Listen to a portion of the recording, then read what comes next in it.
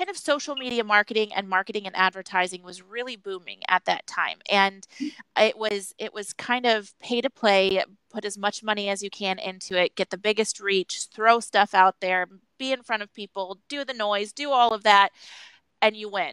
And it's a lie. That's not how it. This is not how it works. Thank you. Thank you for saying that that's somewhat of a lie, because I feel like people feel like if they just throw money at it and they boost every single post that gets a little bit of reaction or engagement, that that is going to help them grow their business and their sales. And that's just like the tiniest little piece of the puzzle, right? It is. It is. It is a piece of the puzzle. So it's important that people are engaging, that you're boosting, that your reach is good. It is a small portion of that. And if you dump, for me, the last quarter, I spent $15,000 in marketing in the last quarter for my business. It was my last 15,000 at the time. That was all I had.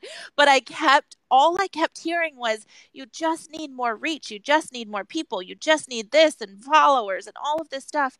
And I think even from then, which was years ago, to now, it's only gotten worse. I think that it's a lot harder, even than it was then, to hear the message that you and I are saying. Is there is strategy involved in this, there is good content involved in this, there is planning and execution, and it's not just about when we talked last time, I told you I coined this word blurbage out, throwing this blurbage out that you're just posting, and make sure you post 10 times on Twitter and 3 times on Instagram, and all of these things, and then you'll have the cushy life that you're looking for, and your business will boom and everything will be great. And that's not true. And so It's not true.